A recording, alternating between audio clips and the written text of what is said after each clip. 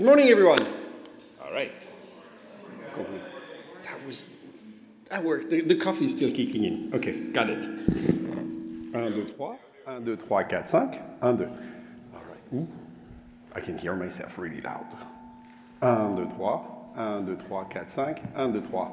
Good morning, everybody. My name is, my surrogate name, Lunardi. I work for Collabora, and it's my pleasure to be here today. I'm joined here by a bunch of colleagues, a lot of very familiar faces, some people I've never met before, so to especially all of you guys, good morning, and ladies. The abstract of the talk was end-to-end software production embedded. And I asked a few people yesterday what they wanted to hear about, because I didn't really have a formulated idea of what I wanted to talk about. I think the presenters yesterday all did a good job at covering a lot of the topics that I thought would be relevant. So I didn't want to repeat that. And it was an interesting trend. People kept saying they wanted to hear anecdotes about some of the challenges that we see on a day-to-day basis with the many projects that we have.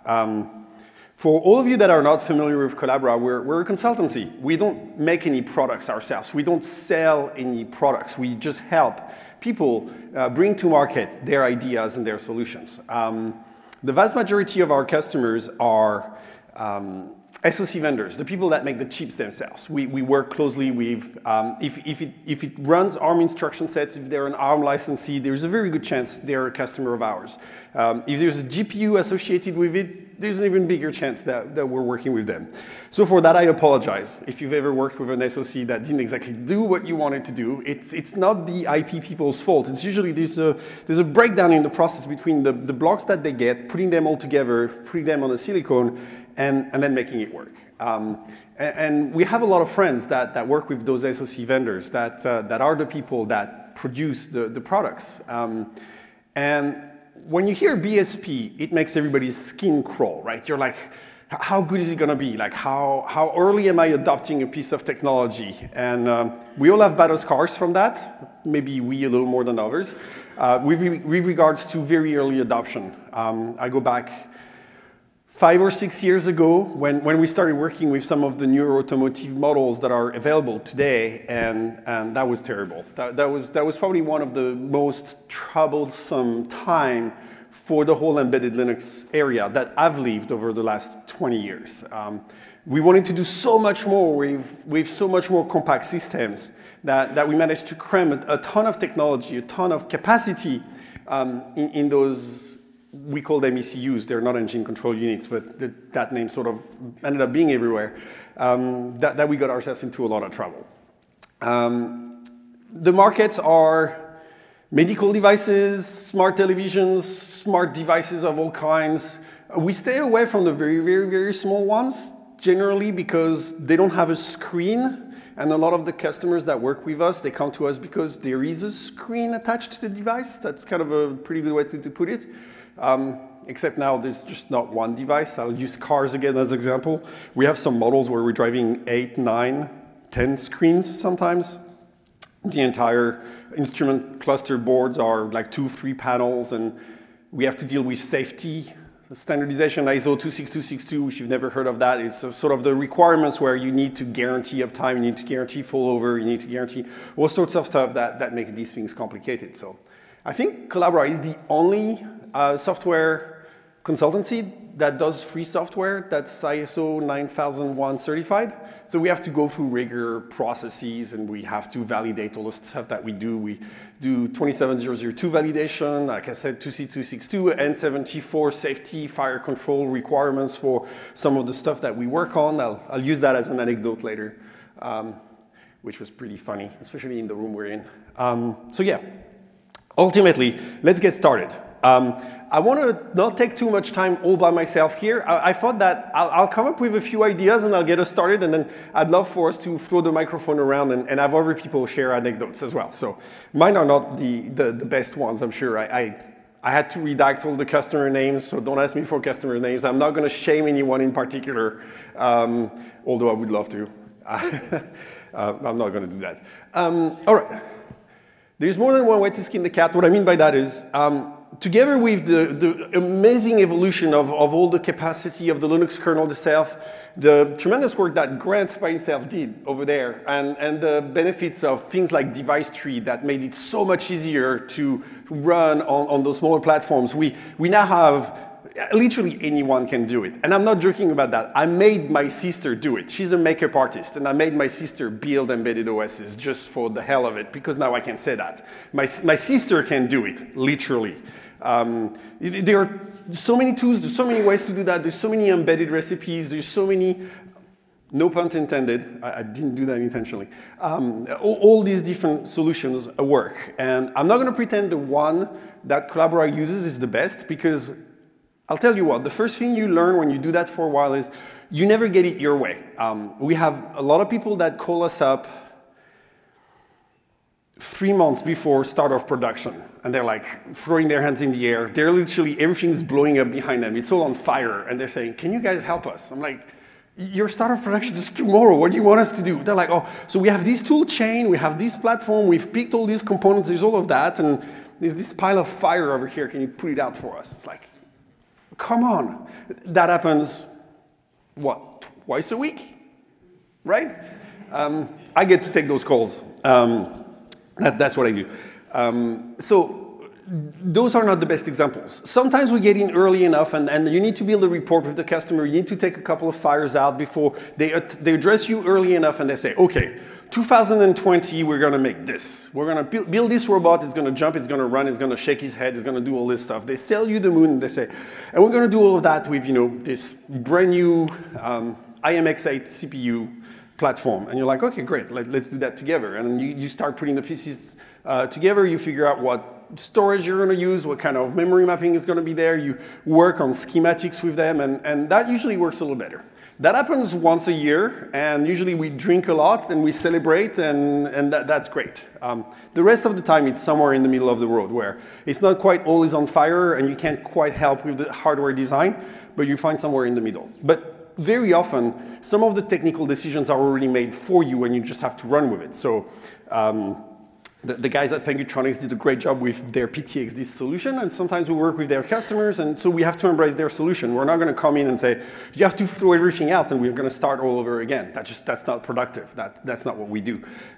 Though sometimes you'd like to be able to do that, but you can't. So like I said, there's tons of ways to do this. There's no one right answer. I wanted to simplify stuff and sort of leap into that. So we're all familiar with this picture. You typically have a few critical services or apps or agents that the device will do. Let's just say, for example, you're, I'll pretend we're working on a robotic vacuum. You know, those things, they started, Roomba was making them, they were 1,000 euros, and now you can buy them on Amazon for 99 euros, and they're at your door the next day. They do the same stuff. The vast majority of them use free software, only free software, pretty much. If you're not familiar with the ROS project, most of them use that, pretty much out of the box. It's kind of amazing and really powerful, and very encouraging. So they do very few things. They need to do these things well. They have a bunch of sensors. You need to make them talk to each other, and some of them run Linux. Some of them have more sources. But you bring it up. You have a few apps, a few libraries.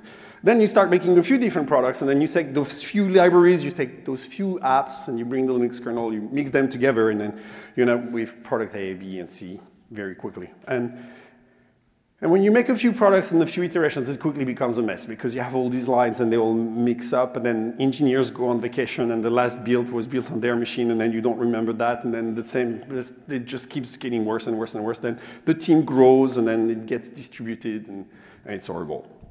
So at Collabora, we have a ton of Debian developers, DDs, and we use Debian for a lot of stuff, and people always ask me, but why does it matter for embedded? I mean, you're talking about stuff that typically is server containers, desktops, etc. The good thing is those things are tested. They work together. It's the same credit and benefits you get from Red Hat, so it's the same stuff you get from SUSE. Like there's a benefit to the hardening enterprise, the capacity of testing things together, building them together, making sure they work, making sure they're integrated and they work well together. When you pick up random people's recipes on GitHubs or worse, like some FTP site, and then you start testing them, you're never quite sure what you get. Whereas here we have a finite, and we understand that quite well ourselves. So that's really quite nice. So the way that we do things is, first and foremost, I don't think I've heard enough people say it yesterday, so I just wanted to put this slide at the beginning and re-emphasize that. CI is everything. If you're going to do embedded, the only thing that's going to ever save your life is you need to do continuous integration all the time.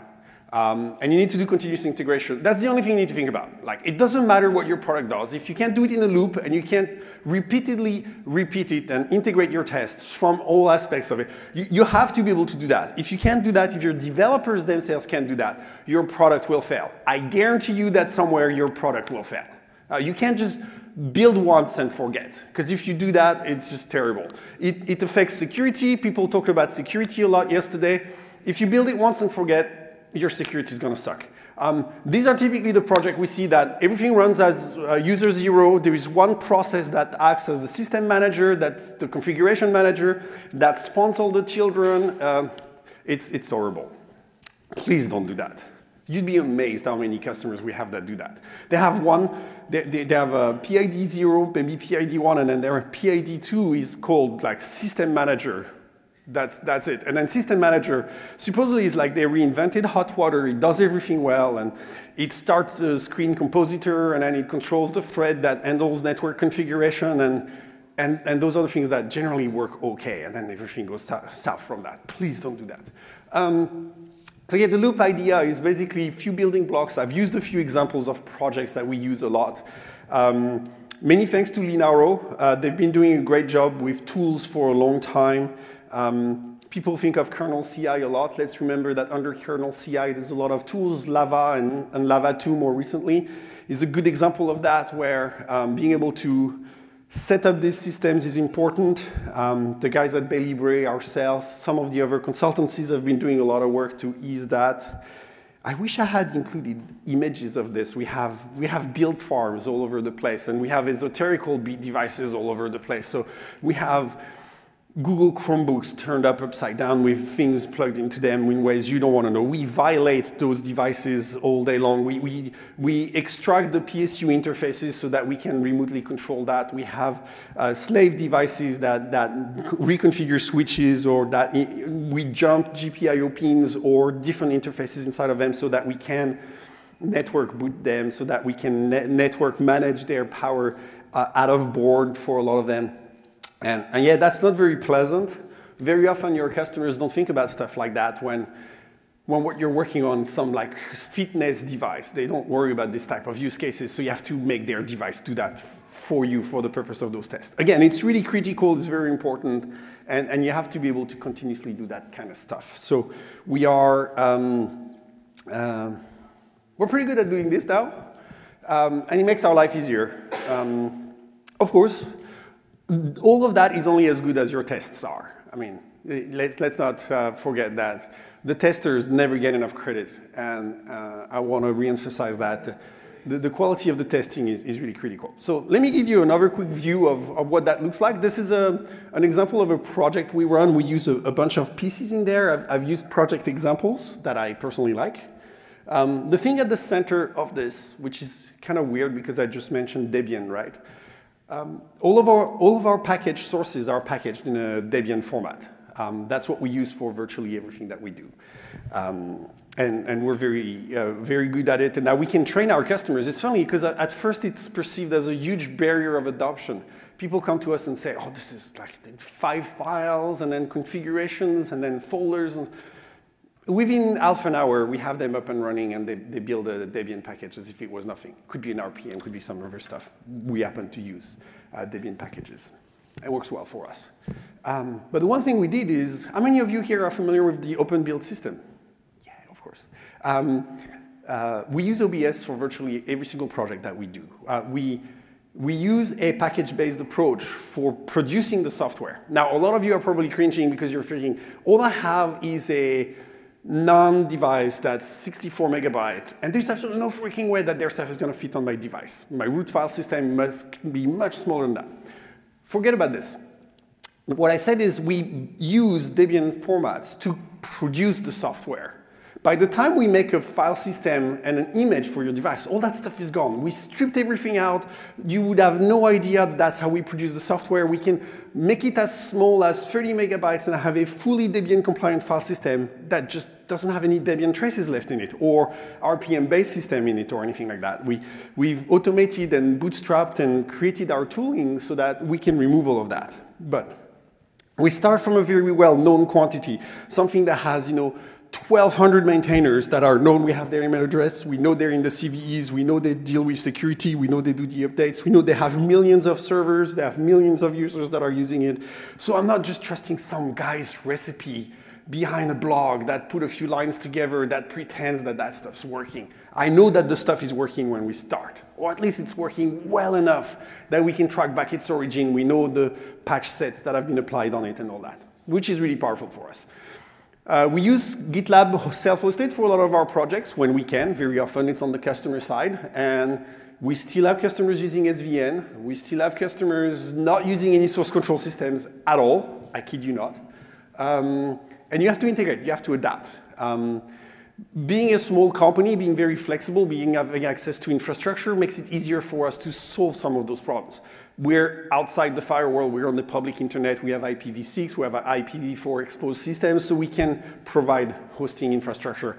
And we do this in a very secure way. Somebody was joking, you just start with HTTPS. It's a good place to start, but then managing credentials, when you have multi-tenant systems, when you have solutions where you're exposing sometimes the customer's own IP, the value add on top of the free software, you have to be very careful about that.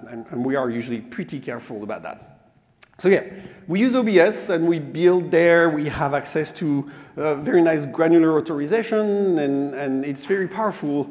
And it builds ARM32 and ARM64 very well, which is the big difference for us because it's really cute when you make a small device and then it builds in an hour because your software stack is pretty simple. But like I said, a lot of our customers have screens attached to their device. And it means you need a complete tool chain, including a toolkit and a graphical environment so that they can do stuff. And in today's day and age, very often, even on a very small footprint device, because they're powerful enough, that means a web runtime. And if you rebuild the web runtime too often on your machine, you're killing our little planet. The orangutan hates you, I hate you, because there's no need to redo that all the time. So if you have a solution like OBS that controls your source tree and your binary trees and your repositories, and all you do is rebuild these images, your engineers can just iterate on that stuff. And trust me, nobody wants to be building LibreOffice on their ARM little board or their cross-compile environment too often. It's not fun. It's not something you want to be doing too often. It's something we do too often, but we do it for all of our customers. And we try to optimize that. But please don't put LibreOffice on your embedded device, unless you really need to.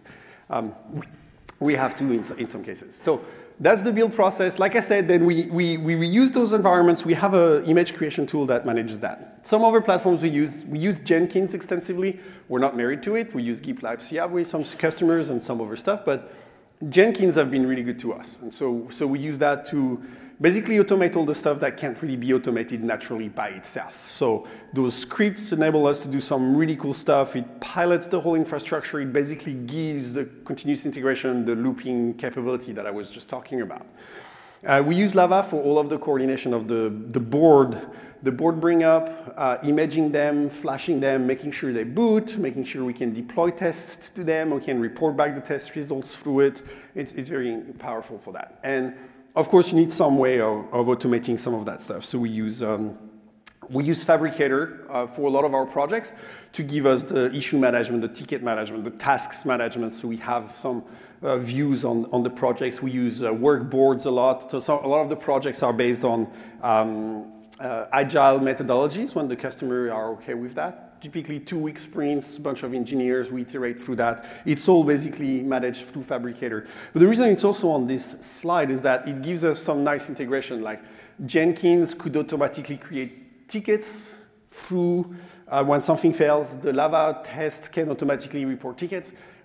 When some of the reviewing process, that also automatically generate tickets. So you can track literally from an upstream merge magic from Debian or from Ubuntu source, package change, we can track that Git commit to our repositories all the way to like a Lava CI fix have changed or failed. And we can bisect our own continuous integration loop through that if something broke in our circuit, or to the origin if there was something wrong with the potential source origin change. All right? I have no idea how I'm doing on time. What time is it, please? Thank you. Not everybody at once, please. One of the tools that we built, I wanted to mention real quick, is the Debian OS Builder, because, you know, yet another imaging tool. Why not? I wasn't part of the decision of making one, but I have to say what the team has done is really quite cool. It's Go-based. It uses simple YAML files to do it, and it's action-based driven. It's really easy to use. It's very easily extendable, and we've been using it for quite some time now on quite a few projects, and it works really, really well for us. So I invite you to consider taking a look at it if you're interested into making images and you want something that's really highly reproducible, that is easy to use. We're really quite happy with it, and it works well for us. I wanted to give you a quick example on how you put an ARM64 image together from a standard Debian stretch solution. These are the simple actions you want to produce, so literally they translate into an action inside the script. Instead of just running through the slide, I'll just look at, you can't read that, sorry about that. But basically, each and every one of those steps basically describe what's written over here. You define how you want to bootstrap the image. You give it a name. And then you define which packages you want. This example is really dumb. It only installs sudo, OpenSSH, adduser, systemd, sysv, and firmware Linux, because why not? It creates the user, it configures a few things, etc. Literally, the script is 30 lines, 25 lines, and that's what you get. It packs the image at the end, and you're done. All right, like I said, continuous integration is the key. I think I heard somebody else is going to talk about that today, and thank you so much for doing that. That's how we deliver this stuff. There's another really nice value in building software this way, which is for our developers and our customers in particular. It enables us to create developer kits.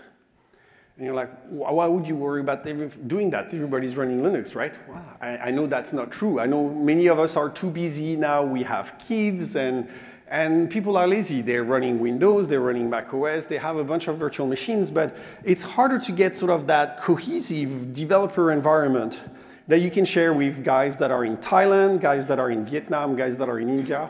And I kid you not, that's the type of developer sites that we're dealing with today. They're people that are fresh out of college, they have limited IT experience, they've learned some Linux embedded at school, but you need to standardize all of that. So by being able to put an SDK VM for all of your projects really gives you a tremendous power and control over the tool chain across the integration and all that. So what we do is we put together a virtual machine that runs on the developer's Windows machine that's controlled by their 300,000 employees plus IT department. Because that's always a problem, you know? And then you need to be very careful about supporting proxies and integration because they don't have direct access to their own developer sites and all that. It's really interesting challenges. When we can, we had an emulator on top of it, and that helps quite a lot.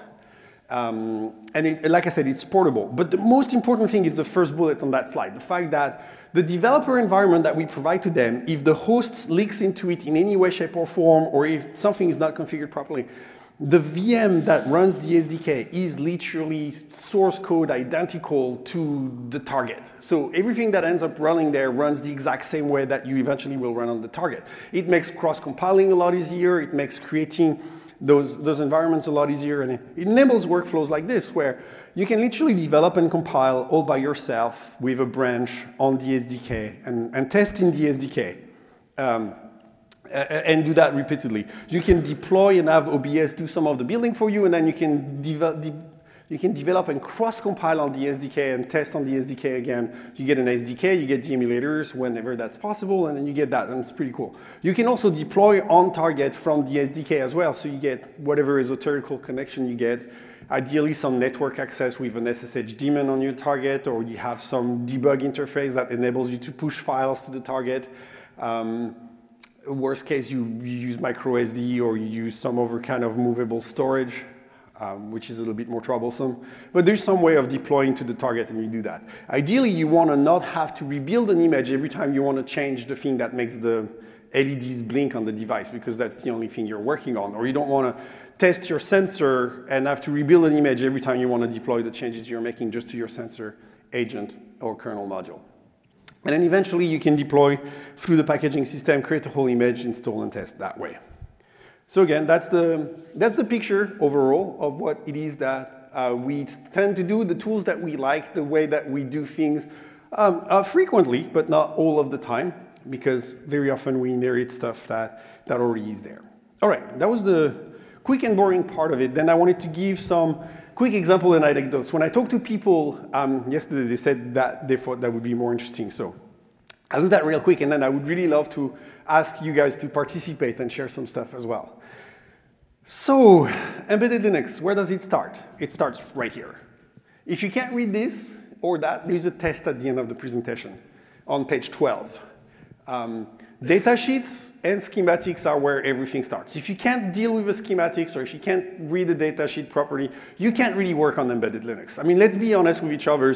Hardware enablement is a big part of it, and then generally, when you build up that stack, yes, eventually just application development kicks in, and that's just as critical. But for the type of work that we end up doing very often, these are important. And I'll start with anecdotes there. The number of erroneous data sheets we've had to deal with in the past is incredible. Like, the documentation we start with is wrong. And you get the wrong ranges, you get the wrong registers, you get the wrong mark pinouts on the documentation itself. So when you get tasked, and there's some guys in the back that are crying right now, you get asked to create a module for something, and then you base yourself on the trust you had and the register information that you get now. And it doesn't work. And it turns out that the die wasn't printed the way that the document said it was. It's kind of frustrating. But then you move one level up from that. So let's just assume that the chip or chipset itself works the way that it's intended, it's documented properly, then you can write and work on that. The schematics on how the actual board you're working on needs to be mapped out properly. These two examples are documents that are publicly available. The one on the left is the Allwinner A20 example, and the one on the right is some free and open hardware Allwinner A20 based board that I just picked yesterday randomly. I should put the credits up. I'll make a version of it that links to those documents. Yeah, that's it. So those are the first two examples I wanted to give. Data sheets are critical. Schematics are really important. And that's where things start. But let me give you some casual examples. This one is so sad.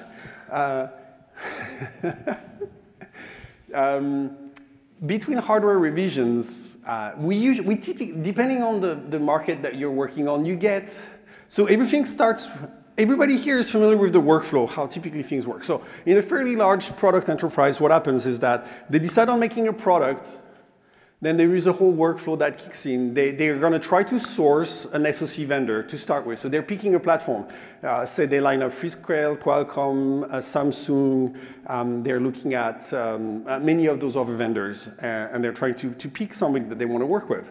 And that gets selected, and usually the BSP is not good enough, so there's a first RFQ that goes out for some company to help them customize and harden the RFQ for them, make it faster, make it more secure, make it more reliable. And you start working on that. That usually takes 1 year to 2 years. And then at that point, the dev boards for that particular vendor become available, so you get development boards that are the reference boards for that. I'll use Renesas as an example because I really like Renesas. They do a good job at promoting open source. They've really adopted it inside of their own organization, and they're pretty cool that way. So the RCAR3 SoC platform is a very successful automotive chip that they're doing today. It has a whole bunch of ARM cores, 64-bit, has a powerful GPU, it has a lot of interfaces inside of it. It's a nice system. And they make a bunch of different boards. So they're also one of the very first automotive geared SoC vendors. If you can't tell, I do a lot of work in automotive. They're the first one that made a fairly low cost, easily accessible starter kit. So you can get a base, basically SOM type board with a lot of interfaces on it for like $300 US. Maybe 400. And there you actually have, HDMI out, Ethernet built in, you have a bunch of antenna interfaces, there's a ton of video in, video out, and stuff like that. It's really kind of cool. And then there's the expansion port interfaces because you would want to be able to add CAN bus and a bunch more USBs and things like that, so you can easily do that. So that evolves, and then that takes another year usually. And then, I know this sounds crazy, like people think startup time, we're going to make a product in 6 months and all that.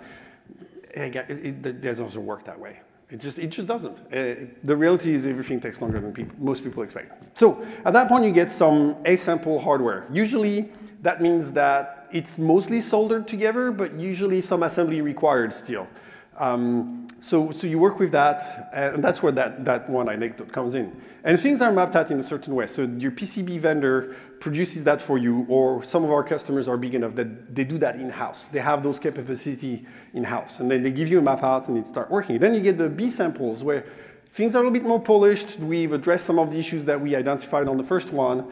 But then for some reason, the guys that put the boards together decided to mount the LEDs the other way around. So the stuff that was working on the A-sample doesn't work anymore because they plug things the wrong way. And that's one example. This is another example. You want to flash over the SPI interface, and then they tell you, I guarantee you it's 3 volt logic. And then you do that. And then on the A-sample, it works. And then you get the B-sample, and they plug the power rails the wrong way. And now you're at 5 volt, or you're 3.3, and you're pulling your hair out because it works for them in their lab, but the version of the boards they gave you don't work. And that happens way more often than you guys think. Another example. That happens way too often.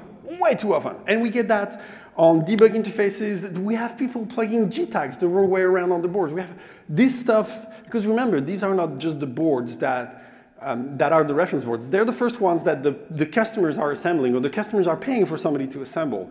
And I hear a few people laughing. I think you faced some of this. The next one is one that I really like, where you go back and forth, and then very often there is language barrier. You're talking about people that speak in other languages, and you're like, I guarantee you just slide the card I sent you in the back of the thing, and a lot of those are safety rated products, so you can't take the casing is molded inside of it. It's hard to break apart and all that. They're like, and it's right there, and you're like, and you go back and forth, and you're like, no, it's not there. And eventually they send you a picture, and of course their casing looks different than the one you have because the vendor didn't bother cut open the port for the debugging on the version that you got. So they tell you, well, this is where you cut, and this is how you plug the debug board on the device. That happens way more often than you'd like. Okay, another good example. When your embedded device is this big, and your embedded big device is this far, please make sure you don't forget the power supply, because it's a problem. I kid you not, that happens. This is really big, but this is still, in some ways, for some of the products we work on, an embedded device. And some of the logic on there, the hardening, you have no idea what kind of testing you have to make sure that the stuff that lives on that stuff lives for that long. We said, Linux runs on the space station, it's on a lot of other stuff. I mean, there are things on the ground here that are hard to do. This is hard to do. These guys have rough jobs. Another one. You work with the customer for a while and they say, we're working with you on a digital amplifier and we have this interface and you're working on this. An interesting thing is you never quite fully understand what kind of products you're working on, and I have another example about that later, but the customer says, yeah, I'll just send you a sample so you can test yourself. You're like, okay, how bad can it be? It's going to be a box, it's going to fit on the developer's desk, it's going to be all right, yeah? And then eventually you start the paperwork and you're realizing this is not exactly what I was thinking. And then you get a little further in the paperwork and then you realize it's going to require a crane. It's going to require us to take a window out of the office. It's going to require us to harden the floor because that thing is actually going to come as a complete fireproof 42U rack, fully equipped with the redundant power supplies and everything else, because that's the only way they know how to deliver their product. Oh yeah, and when we had to get electricians come in because we didn't have the power to actually power that thing, because it's a special type of power on that thing as well. But again, the thing we were working on was literally like a $5 single SoC micro board that had an Ethernet interface on one side, some GPIO-RS interfaces on the other one, that literally could have managed to fit in my pocket, but it turned into a 700 kilos or 1,500 pounds, 220 volt two-phase device that we had to deal with. That's interesting. That's still in the office. We're not, it's never going to leave. We're renting the space. The thing's going to be there when we move out. I don't care what penalty we're going to have. We're not moving that. Another good example is we work on free software and open software. Everything we do is that way. But a lot of the integration we do requires other third-party components, whether that's access to an SDK that's proprietary or that's access to some IP that's proprietary. So we sign NDAs all the time. I don't even read them anymore. I sign my life off. It's like, whatever, yes, there you go. Take it. Give us the information. Let's make this work.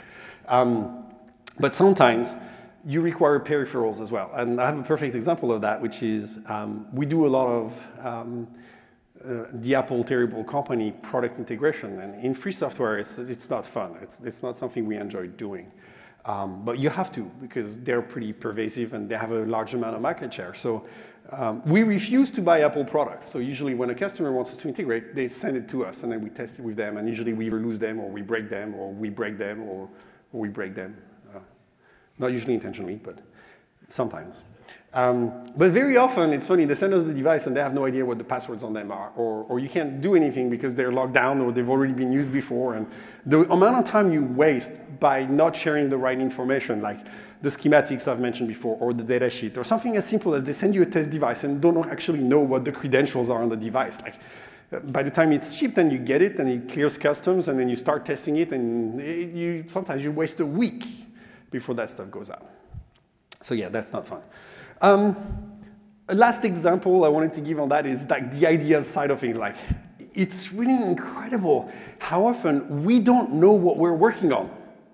Our customers are very secretive, and you're only a piece of the puzzle. You're working on a zero latency real-time video playback pipeline. Like they say, we need every frame. We need subframe rendering. We work with Xilinx FPGAs where we only have partial frame rendering, and we need to be able to basically shove that through the entire pipeline so that even with partial image acquisition, we need to be able to already restream, re-encode, and push it out. And so it's something that needs to be very fast.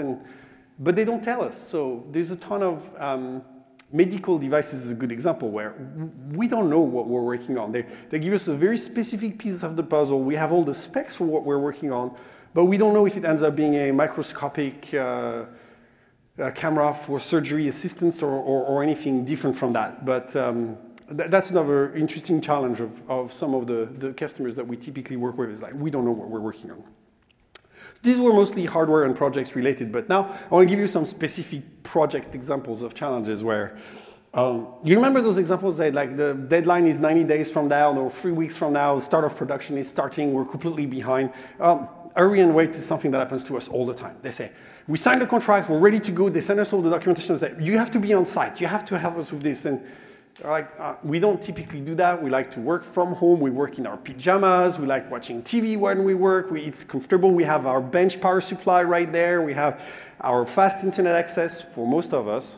That needs to be more pervasive. And that's how we typically work. But sometimes you can't avoid it. You have to go on site because that 42U rack is just not going to move itself. So you do that and you show up, and you show up right on time, maybe 5 minutes late because going through security takes longer than you would expect, and you have to give your passport and sign your life away again. They take your cell phone away, they strip search you. Some of the sites we work on, they literally weigh you on the way in. There is no bathroom inside, and they weigh you on the way out, and they make sure you didn't take anything out or you didn't leave anything in. It's really pleasant environments. If you bring something that has a camera, you never want to use it again because you are violated. Like, they literally will use X-ray technology to scan the data out of your mass storage devices, and they'll keep it forever. Don't take your phone or laptop when you go visit these customers. But yeah, that's literally that happens. And then you sit there in a meeting room, not like this one, for days while they try to figure out why their build environment doesn't work. And they can't give you software to work on. That's day one. And then day two, same thing. So then you start making games and you start scratching numbers on the wall. And you really feel like a prisoner. But that happens all the time, unfortunately. 5 minutes? OK, so that's one example. I'm going to skip the other one because I want to hear from you guys. So that's me. Anybody has an anecdote they want to share of a project that they want, something they want to get off their chest, something that didn't work exactly the way that they had wanted to? You must have some. You must have some. Well, a couple friends of mine, they might. Wait. Catch it. Like in China, you guys. Yeah.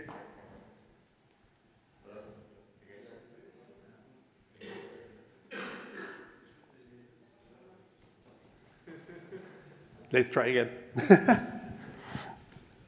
I could keep on going for the whole day. I don't know how much time you guys have, but it's fun. It's also very rewarding to actually see your work in the market. And very often there are things you can't just readily buy, but some of the smaller projects we work on, like a Bluetooth speaker. Most of the Bluetooth speakers have embedded in the systems. They use Conman, they use Network Manager, they use Bluesy. It's kind of fun. And those you can easily buy. They're fairly cheap. Things like the Chrome OS Chromebooks and all that, or Android-based devices are all things that we work on. You had an example. Some of your friends in China? Yeah, so some of my friends in China, they have really crazy hours. And one of the reasons is like if you work with a Xiaomi or a Huawei or one of those big Chinese companies, and you have a problem with your microcontroller or whatever, they basically keep you until 3 o'clock, and then the next day you have to show up at 8 o'clock until the problem's fixed. Otherwise, it's like you're not getting out until like the middle of the night. So. Yeah, that's a good example. Yeah, we have guys that are definitely burning the midnight oil. And like I said, many of them work from home, so that becomes a challenge. There is another idea in the back over there. Thank you, Da. I have another example. I was doing in-flight entertainment. So the screens that you have in front of you when you are flying, and all this hardware is following a very strict process regarding the traceability and all this stuff. And usually with this kind of embedded systems, when you see the failure, it's up to the software to fix it, even if it's an hardware failure. So you have no choice. You have to find a way around to make it work. And usually the software is coming at last. Yes. So the hardware guys are making their prototypes. They go up to production. It gets sold off. You have a green tick on it, and then it is given back to the software guys. I know you have a few times because the hardware is in late, but the delivery date is still the same. And it's up to the software to fix everything. And that's a great example. Thank you so much. Yeah, where you're the software guys, you're going to have to work around it. That works way too often. Like, we can solve way too many issues with workarounds in software.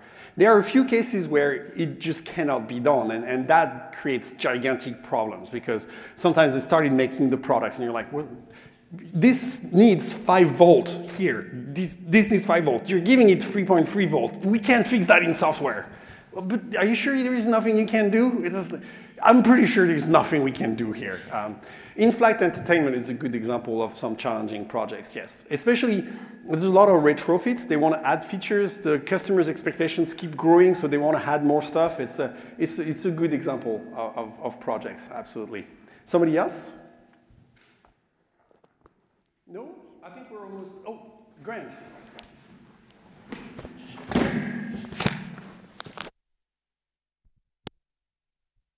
So on the software fixes, the one that was the most fun I worked on, PowerPC board built up, of course, the data bits are numbered differently. And so the board was built and the entire data bus and address bus was the address bus was fine, data bus was wired backwards. Complete mess. We still had to make it work because it was too expensive to respin the board. And actually RAM was fine, but we had to have a complete custom flash driver to do all the flash commands. It was insane. Yeah, thank you software. Thank you software for being able to fix that. It's terrible, but it happens way too often. All right, I think we're out of time. Good morning, everyone. Thank you so very much for being at Embedded Recipes today. I think you have a great lineup of speakers after that, so I wish you a wonderful day, and thank you so much for giving me a chance to speak.